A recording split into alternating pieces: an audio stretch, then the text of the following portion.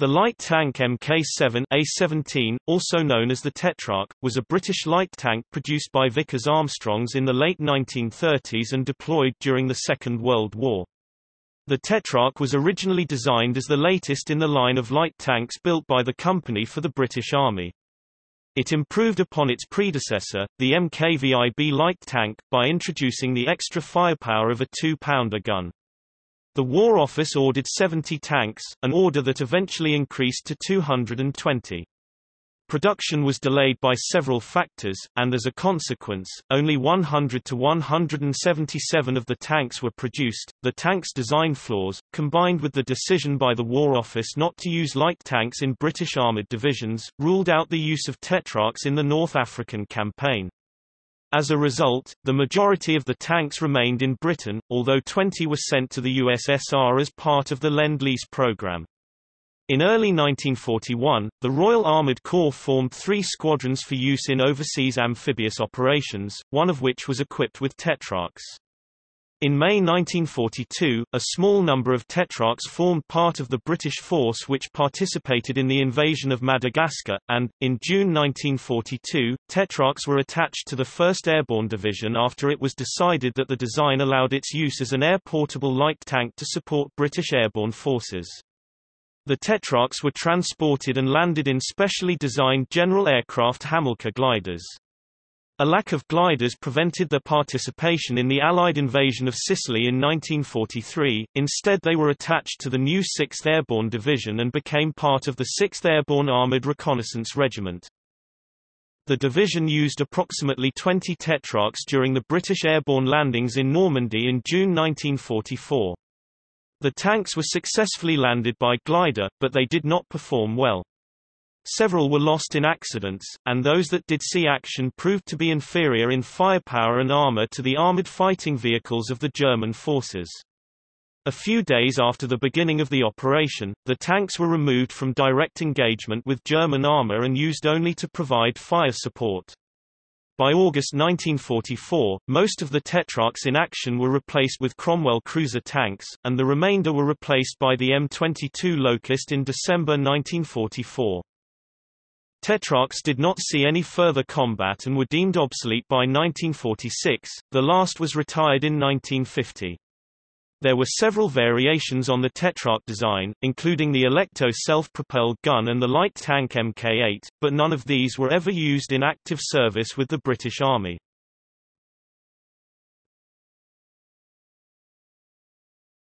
Topic: Development history.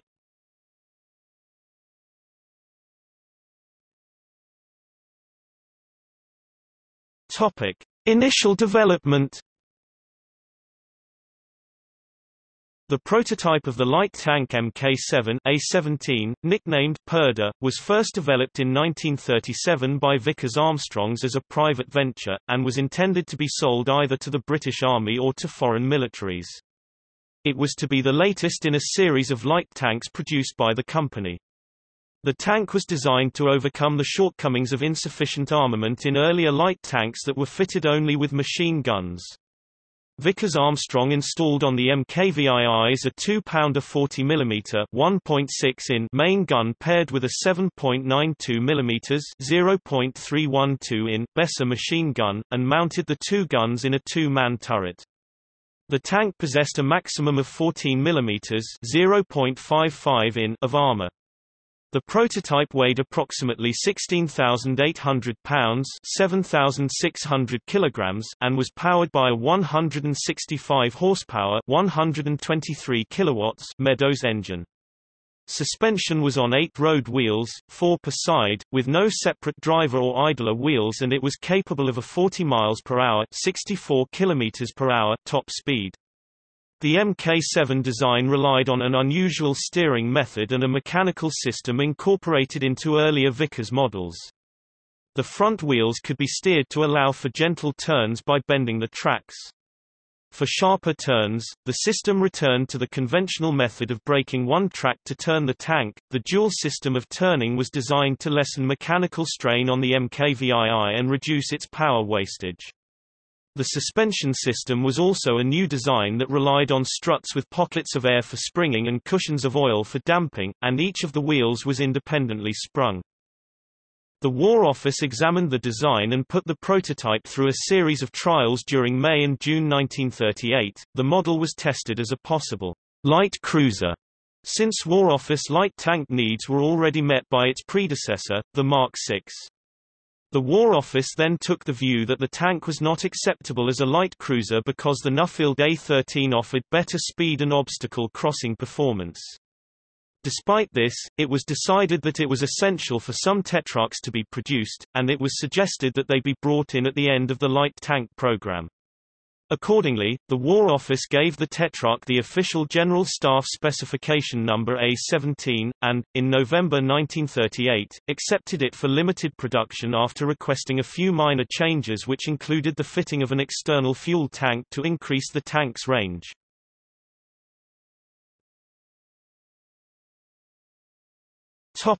Production.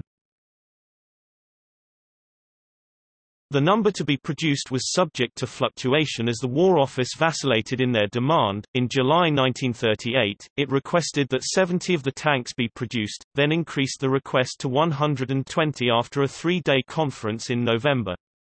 Production was to begin in July 1940, but meanwhile the War Office temporarily returned to its original order of 70 before increasing the number to 100.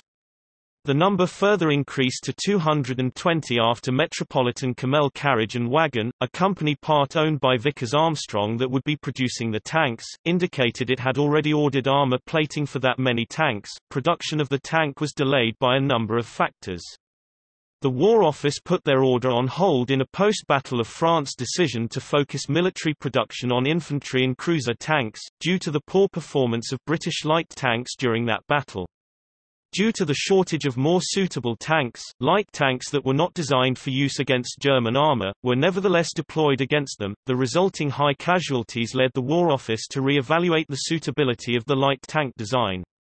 The pre-war role of the light tank, that of reconnaissance, meanwhile had been found to be better suited to scout cars that used smaller crews and had better cross-country abilities. Further delays were caused by the bombing raids of the Luftwaffe during May 1941 against the factories where the tanks were assembled. The cumulative effect of these delays resulted in the production of only a small number of MKVIIs. Estimates place the final total produced to be between 100 and 177. The name Tetrarch was given to the Mk VII on the 22nd of September 1941 on the orders of the War Office. The last of the tanks were built in the first quarter of 1942 and delivered at the end of the year.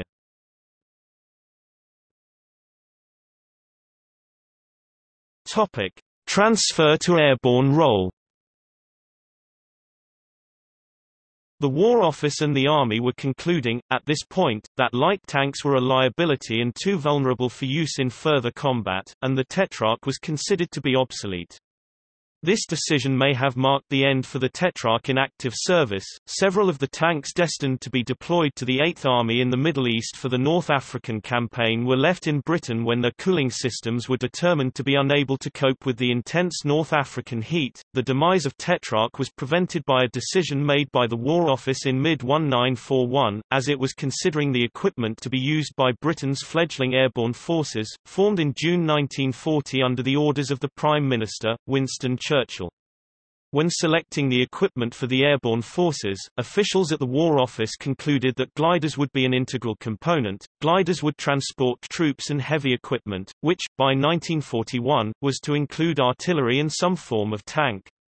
Plans to transport a tank went through a number of revisions, but, by May 1941, the feasibility of a 5.5 metric tons (5.4 long tons) tank to be carried for 350 miles (560 kilometers) in a glider was accepted, although the aircraft would have to be specifically designed for the task. In a conference held on 16 January 1941, it was decided that the General Aircraft Hamilcar, currently under development, would be used to transport a single Tetrarch tank or two universal carriers. The Tetrarch was chosen because it was an obsolete design, and was therefore available to be used by the airborne forces. Beginning in January 1944, training exercises were conducted carrying the Tetrarchs and their crews inside Hamilcar gliders. These exercises were successful. During the training by C Squadron of the Glider Pilot Regiment, which specialized in flying the Hamilcars, over 2,800 lifts were made with an average of 50 lifts per crew. Only 3 incidents resulted in fatalities or injuries, with 7 pilots killed during the training. When the Tetrarch was redesignated as an airborne tank, several changes were made to its design. A number of tanks had their 2-pounder guns replaced with a 76.2 mm (3.00 in) infantry support howitzer. These tanks were then designated as Tetrarch 1CS close support. Additionally, Littlejohn adapters were added to those Tetrarchs which still possessed their 2-pounders to increase their muzzle velocity and armor penetration. The Tetrarch experienced several setbacks throughout its development and deployment with the Army and airborne forces. One of the major problems was the limited number of these tanks that existed after production ended in 1942, which particularly affected the airborne forces. The transport of 20 of the tanks to the USSR under the Lend-lease Act depleted the number available for use by airborne forces, as did the loss of several more during Operation Ironclad, the invasion of Madagascar. A Royal Armoured Corps report issued in December 1942 stated that approximately 50 Tetrarchs were available for use. In a memorandum, dated January 1943, by Major General George F. Hopkinson, commander of the 1st Airborne Division, Hopkinson complained that he had been informed that 70 of the tanks were available, whereas only 50 actually remained, with no reserves to replace those lost in combat. This lack of sufficient replacement reserves, combined with a War Office report that some 287 airborne tanks would be required for the 1st Airborne Division and an unnamed airborne division to be formed in India, led to the Tetrarch's eventual replacement by the US M22 Locust.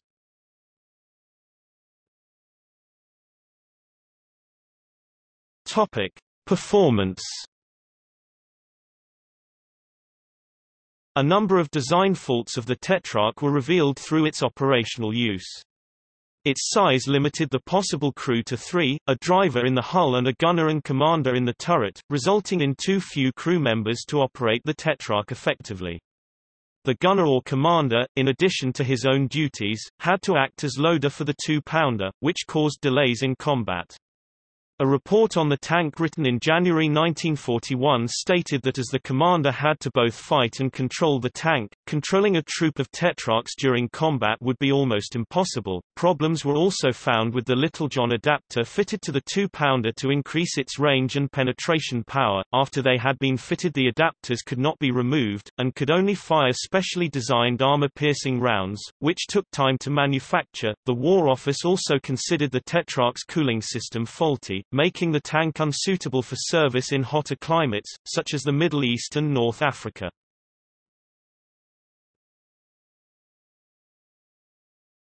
Topic: Operational history.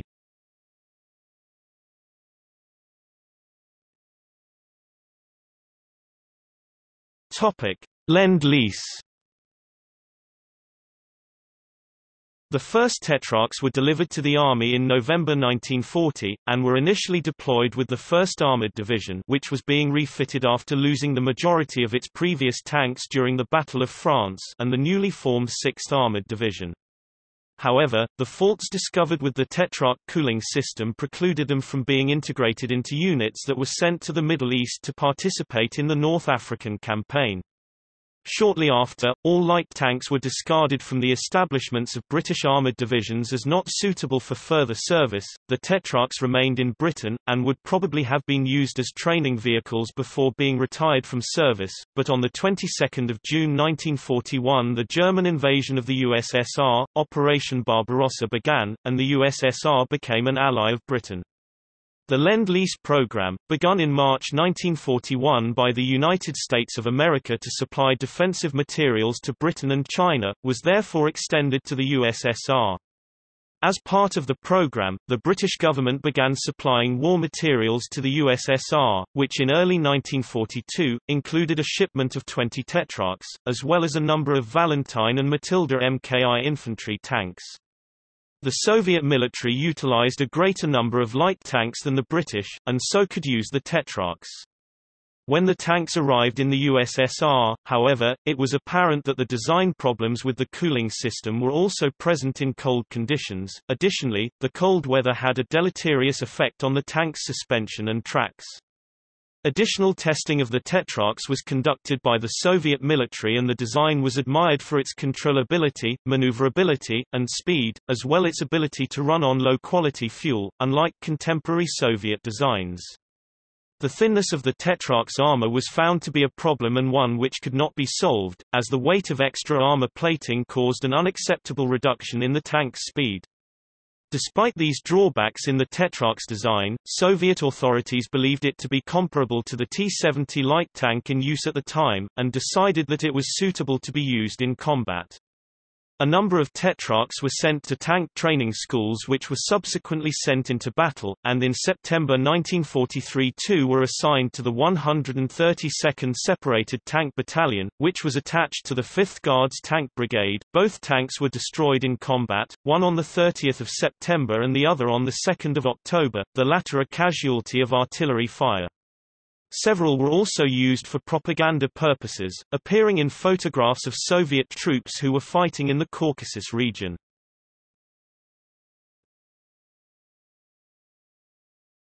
Topic: Operation Ironclad. In mid-1941, the Royal Armoured Corps in Britain created 3 tank squadrons for special overseas operations, known as A, B, and C Special Service Squadrons. Both A and B squadrons were equipped with Valentine infantry tanks and Mark Vic light tanks, but C squadron was equipped with 12 Tetrarchs transferred from the 2nd Armoured Brigade, 1st Armoured Division. On 31 July 1941, C squadron was officially activated and immediately received orders to prepare for overseas service alongside A and B squadrons in an unspecified tropical climate. All 3 squadrons were transported to Inverary in Scotland for intensive training that focused on embarkation and disembarkation from ships and landing craft to prepare them for action in potential amphibious operations. In early September, elements of C Squadron, including 6 Tetrarchs, formed part of a force which sailed for Freetown in West Africa. During this period of the war, there were fears that the Spanish government might enter the conflict on the side of Germany, and the force was ready to capture a number of Spanish islands off the coast of Africa if this occurred. These fears proved groundless, and in March 1942, the unit returned to Britain to join the rest of the squadron in training. The next assignment, Operation Ironclad, was the invasion of Madagascar, the 3rd largest island in the world and then under Vichy French control. The Prime Minister and the combined Chiefs of Staff decided that Madagascar should be occupied as rapidly as possible to deny the port of Antsirain to Japanese naval forces, which had recently advanced into the Indian Ocean. Operation Ironclad was under the command of Major General Robert G. Sturgis and consisted of No. 5 Commando, 29th Independent Brigade Group, and the 17th and 13th Brigade Groups from 5th Infantry Division. The 29th Brigade formed the core of the invasion force due to its training in amphibious operations, and under its command was B Special Service Squadron, created by amalgamating 6 Valentines from B Squadron and 6 Tetrarchs from C Squadron into a single unit. The squadron was formed into 4 troops, 1 headquarters troop of 3 Valentines and 1 Tetrarch, 1 of 4 Valentines, and 2 formed from the remaining 5 Tetrarchs. The invasion force assembled off the west coast of the northern tip of Madagascar on 4 May, near Antsirain and the Bay of Diego Suarez.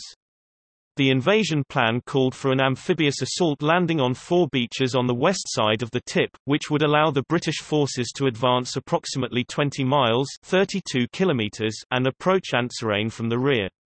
Information about the landing beaches, the defences possessed by the port, and the Vichy French defending forces was limited and vague, although it was believed that the defenders had no weapons capable of penetrating the armour of a Valentine tank. The landings began at 4:30 on 5 May, with 5 commando landing at Courier Bay and the 3 infantry brigades and B squadron landing at Ambarata Bay.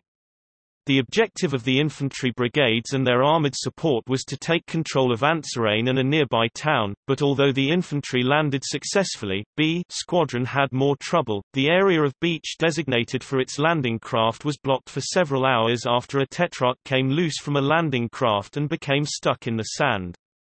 The infantry brigades advanced toward Antsirain without the squadron, but eventually 2 Valentines and a single Tetrarch were dispatched in support, catching up with the lead elements of the infantry near the town of Animachia.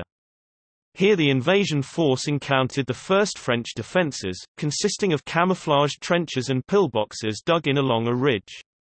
The tanks attempted to breach them, but the rocky ground made maneuvering difficult and they could not close with the pillboxes and trenches. They engaged a number of targets with 2-pounder and machine gun fire, but the line had to be cleared by an infantry assault later in the day. The tanks were ordered to outflank the defences and advance further into the island, and they were soon joined by 2 other Tetrarchs dispatched from the beaches. The small force continued to advance until it encountered the Vichy French main line of defence. This had been built prior to the First World War and included camouflaged pillboxes, machine gun nests and dug-in 75 mm artillery pieces. The latter, although not specifically designed for an anti-tank role, could penetrate the armor of both the Tetrarchs and the Valentines. The 2 Valentines advanced first but were knocked out by artillery fire, and 2 Tetrarchs that were moving behind them suffered the same fate. The 3rd Tetrarch retreated in order to report on the French resistance, machine gunning a motorcycle combination and a truck it encountered on the way back. The commander of the Tetrarch made his report, and was then ordered to take command of 4 Valentines and 2 Tetrarchs which had recently arrived and once again attempt to breach the French defences. The tanks followed the road leading to the defensive line and then attempted to outflank the line by advancing from the right-hand side, using several hills as cover. The artillery pieces were able to turn and face the assault, however, and 1 Valentine and 1 Tetrarch were hit and destroyed. The remaining tanks exchanged several volleys of fire with the artillery pieces before retreating back to their original positions. The French line was eventually broken by 29th Brigade, aided by an amphibious assault by Royal Marines. The remaining tanks of B Squadron, 2 Valentines and 3 Tetrarchs, remained in defensive positions until the afternoon of 6 May, coming under sporadic artillery fire which disabled another Valentine. The squadron played no further part in the battle, as the Vichy French authorities negotiated a formal surrender the following day, although French troops would continue to engage the British occupying force in guerrilla warfare until late November. C Squadron suffered heavy casualties during the invasion. Only 1 Valentine and 3 Tetrarchs out of 12 tanks were functional by 7 May, and the squadron had suffered 7 killed and 6 wounded. It remained in Madagascar until early 1943, when it was shipped to India and took part in the Burma campaign as part of 29th Brigade.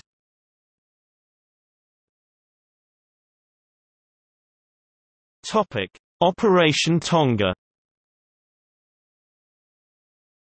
Because of a lack of equipment training facilities in mid-1940, when the British Airborne establishment was formed, the War Office was able to accept only 500 volunteers for training as airborne troops.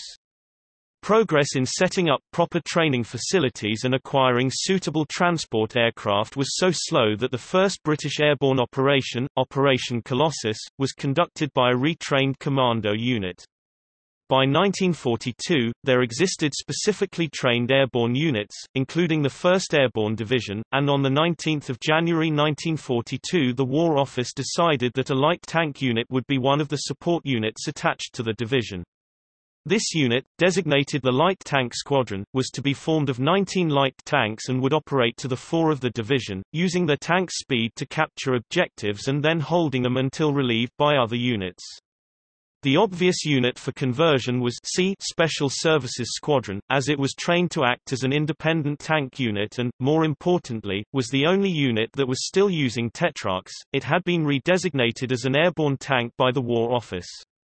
C Squadron was officially transferred to the 1st Airborne Division on 24 June 1942, bringing with it 7 Tetrarchs among its other vehicles.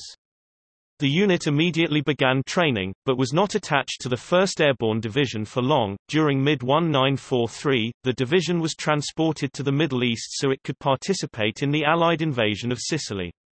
C Squadron remained in Britain, as not enough Hamilcar gliders had been built by the time the division departed to transport its Tetrarchs. The squadron was transferred to the 6th Airborne Division, which had been raised in April 1943, and C Squadron remained with it for the rest of the conflict. The squadron continued to train as an air-portable unit, and participated in a number of exercises to prepare for its new duties, including reconnaissance of enemy positions and counter-attacking enemy infantry and armor.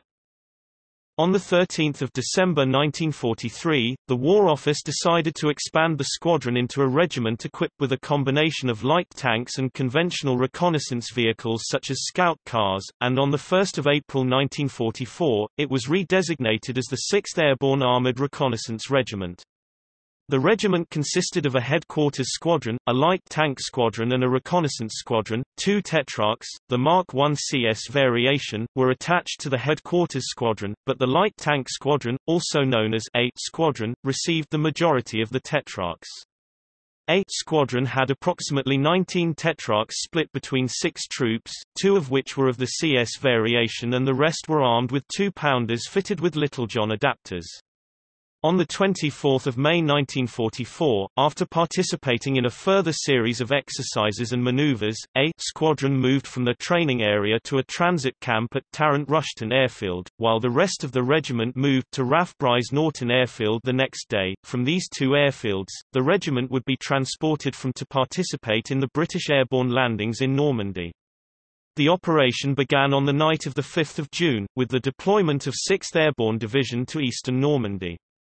It was tasked with protecting the eastern flank of the Allied seaborne landings, securing strategically important areas east of Caen, capturing several important bridges over the Caen Canal and River Dives, and destroying a coastal artillery battery. Insufficient transport aircraft were available to land all 3 of the division's brigades simultaneously. One would have to be landed in a second lift later in the day. Major General Richard Gale had initially intended for the 6th Air Landing Brigade, to which the 6th Airborne Armored Reconnaissance Regiment was attached, to be landed first. However, aerial photography revealed that anti-glider poles had been erected in the landing zone selected for the brigade. Therefore, Gale decided that the 3rd Parachute Brigade and 5th Parachute Brigade, which did not utilize gliders, should land in the first lift to clear the landing zones, allowing the 6th Air Landing Brigade to land in the second lift. The Horsa and Hamilcar gliders of the brigade landed at 2100 on 6 June in a landing zone cleared of obstructions by the 5th Parachute Brigade. The primary tasks of the brigade were to bring in reinforcements and supplies, and to aid the 2 parachute brigades in consolidating the area held by the division. The 6th Airborne Armored Reconnaissance Squadron was to aid in the latter task, acting as a reconnaissance force to scout out German positions and impede the movement of German forces attempting to counterattack. The Tetrarchs of A Squadron were to play an integral part in this reconnaissance role due to their speed, but the squadron's strength of 20 tanks was severely depleted by the time it landed in Normandy. It lost 1 tank before the formation landed when the Tetrarch broke loose of its shackles and crashed through the nose of the glider that was carrying it, causing both to fall into the sea mid-flight. The squadron's strength was further weakened when 2 gliders collided with each other in the landing zone, destroying themselves and the Tetrarchs they carried. A 3rd Hamilcar hit another Tetrarch as it was being unloaded and flipped the tank upside down, rendering it unusable, although the crew escaped without injury. The surviving tanks were then rendered temporarily immobile when parachute rigging lines became tangled in their suspensions, forcing their crews to cut the lines away with welding torches. The squadron retrieved all of the remaining Tetrarchs and advanced to the south of the landing zone to link up with the rest of the regiment. There, they received orders to support the 8th Parachute Battalion in the Bois de Bavent area and conduct reconnaissance duties. After linking with the battalion, the squadron began reconnoitering, and engaged German infantry and armor they encountered. By the end of 7 June, 2 Tetrarchs had been lost to enemy action, one destroyed by a German self-propelled gun and the second by hitting a mine. The division was reinforced by British troops who were advancing from the invasion beaches, and it began to push through Normandy, while the squadron continued its reconnaissance duties. At this time, Gale decided to avoid, when possible, engaging the Tetrarchs with German armor, as they proved to be completely outclassed by the German tanks and self-propelled guns, such as the Panzer IV and the Sturmgeschütz III. Instead, when the division required armored support, it summoned it from armored units outside the division, and the Tetrarchs were used to support infantry patrols and provide fire support. By August, in the division's preparation for the planned breakout from the Normandy bridgehead, the majority of Tetrarchs in A Squadron were replaced with Cromwell fast cruiser tanks. Only 3 Tetrarchs remained, assigned to the headquarters troop of A Squadron.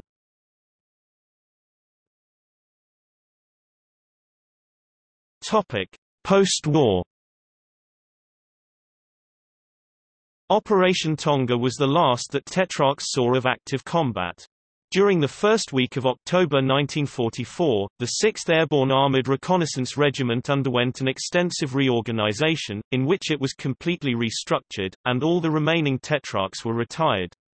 They were replaced with the M22 Locust, a purpose-built airborne light tank of American design. 8 Locusts were used by the regiment in March 1945 during Operation Varsity, the airborne operation to cross the River Rhine. A report issued by the Director Air of the War Office in January 1946 confirmed that the Tetrarch design was considered obsolete, and any light tanks used in post-war airborne formations would be entirely new in design. A small number of Tetrarchs remained in service with the 3rd Hussars until 1949. A Hamilcar glider flight was stationed at RAF Fairford, and a troop of Tetrarchs was kept by the regiment for training exercises with the gliders. However, glider training by the regiment was stopped in 1950 and the Tetrarchs withdrawn from service.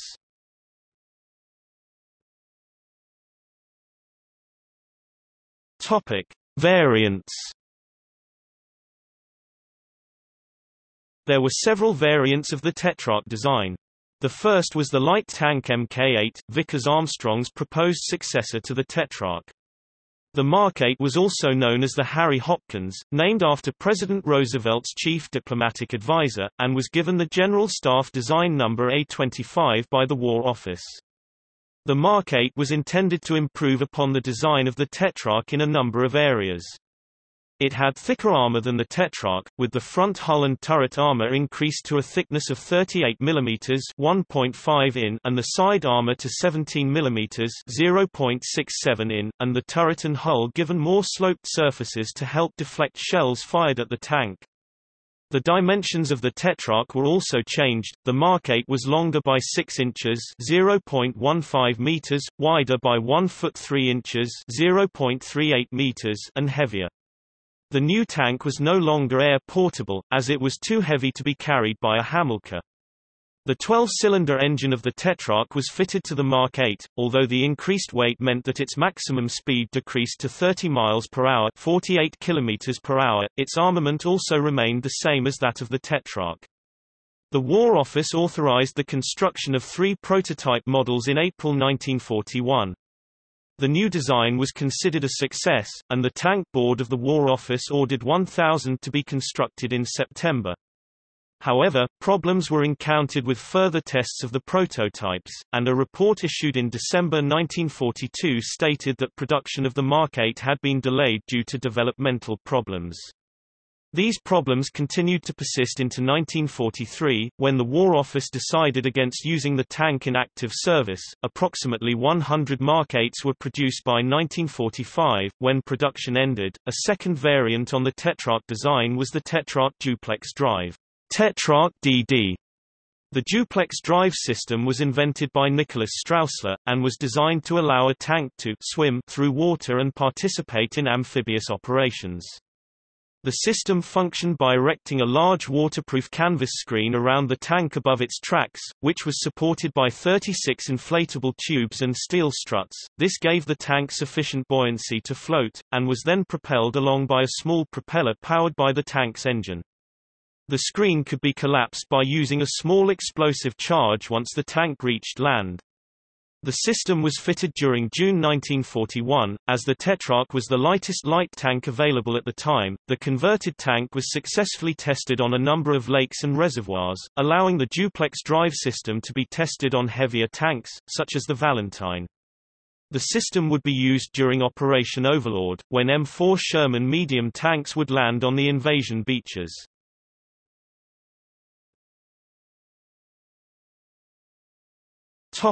Survivors. Surviving Tetrarch are on display at Bovington and Kubinka. Notes